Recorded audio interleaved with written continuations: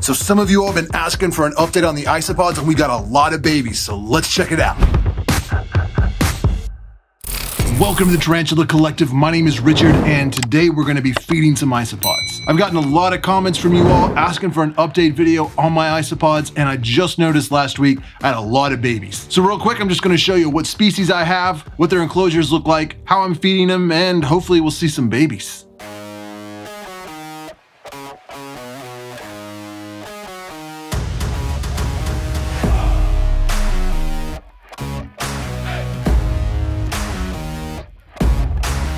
It's important to note that I am not an expert on isopods, so don't come to me for care advice. If you want some in-depth information on these species and the best way to feed and care for them, I highly suggest you go check out Russ's channel. It's called Aquarimax Pets. He's like an isopod expert. It's who I go to. It's where I've learned everything that I know. I'll leave a link for his channel down below in the description. But with that being said, let's check out some isopods.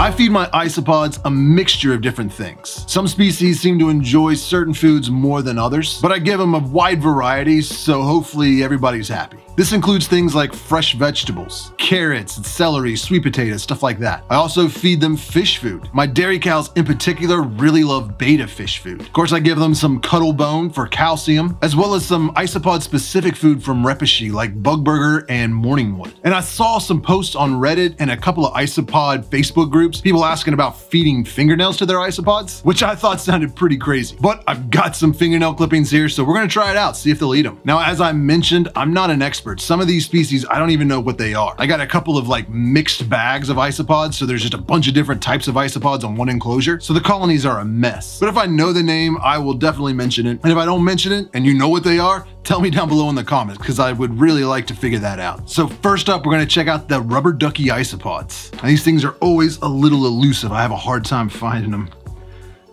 And part of that is because I made the enclosure too big. I only have 5 of them. Oh, I found a couple of them. Awesome.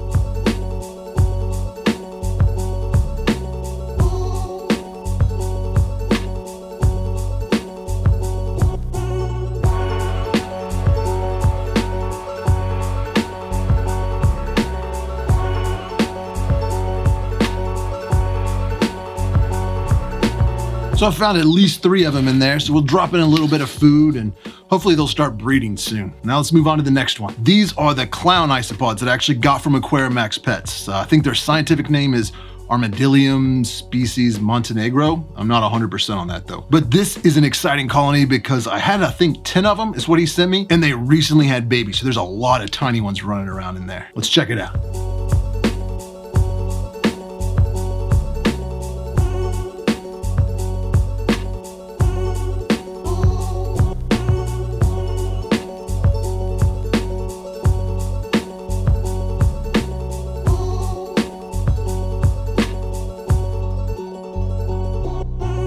So since there's so many of them in here, I'm gonna give them a wide variety of food. I'll give them a little bit of carrot and celery. Just kind of sprinkle that in there.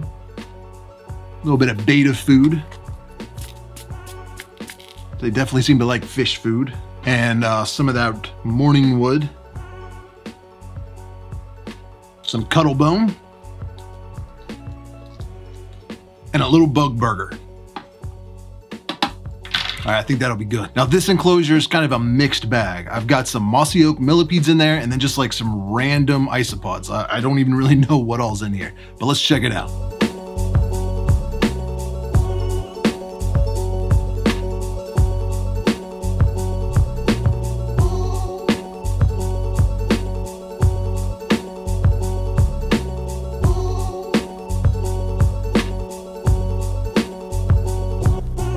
So it's a good mixed bag of millipedes and isopods. Eventually I'm gonna separate them out, just have my millipedes in one enclosure, the isopods in the other. But we're gonna drop some food in there, see if they'll eat.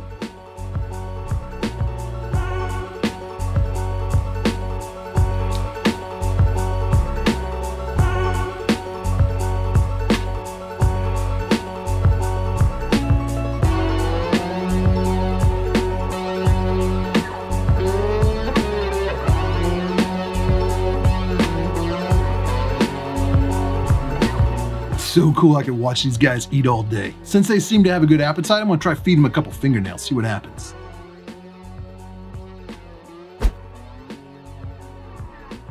Well, I got no takers in this colony. Nobody seemed very interested in eating fingernails. Can't blame them. Of course, it could be because I let off with some of their favorite foods. I know they really like that morning wood and the carrots. So this time we'll try the fingernails first. And this is a voracious colony, so I have a feeling they might be down.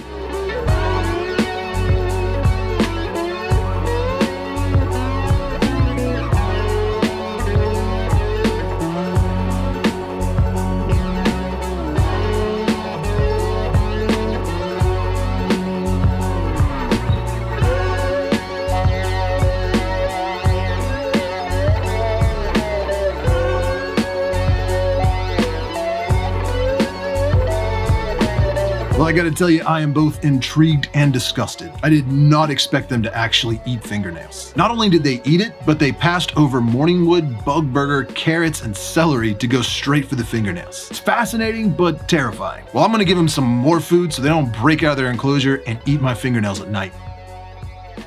Now these are dairy cow isopods, I think. They love to eat, and there's a lot of them, so let's see if they're interested in some fingernails as well.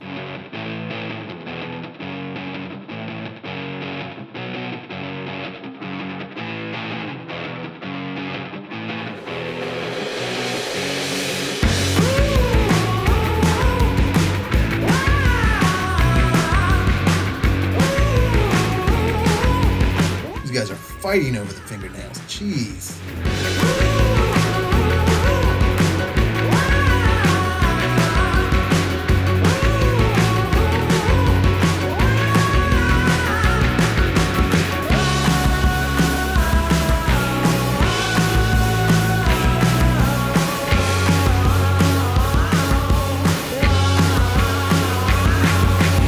Those dudes just like to eat. I don't think it matters what I put in there. They're gonna eat it. They're eating good today. Now, these aren't isopods. These are my rainbow millipedes, but they did have babies recently, so hopefully we can get a few of them on camera.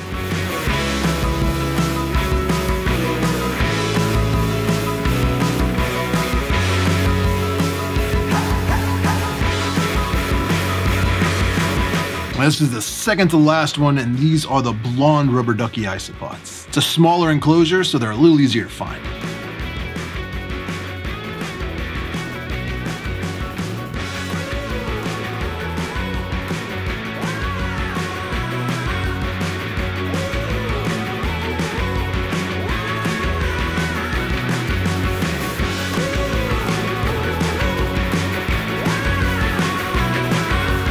We're just gonna keep them well fed and hope for some offspring soon. Now, this is the largest species of isopod that I have, and these guys are crazy.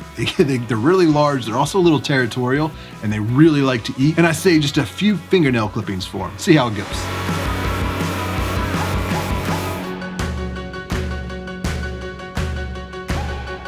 Now, I pretty much keep all of my isopods the same. Some of them have more ventilation than others, but you may have noticed I kind of keep them in a microclimate. So one side of the enclosure is dry, the other side has a lot of moss and stuff like that, and I keep that damp. So they can regulate themselves. If they want a more moist environment, they can go to one side of the enclosure. If they're looking for something a little more dry, they can go to the other side. That's not something I came up with. I stole that idea straight from Aquarimax. And it's been working really well. All of my colonies seem to be thriving. But if you want a lot more in-depth information on the husbandry of specific species, again, check out Aquarimax Pets. I can't hype that dude enough. Now I got one more enclosure, and this is a millipede enclosure, and then that's it. Now these, I believe, are called the Texas gold millipedes. I'll put the scientific name down below. Though the only one I see out right now is definitely not gold. But I've got a few of them. They're just deep down in the substrate.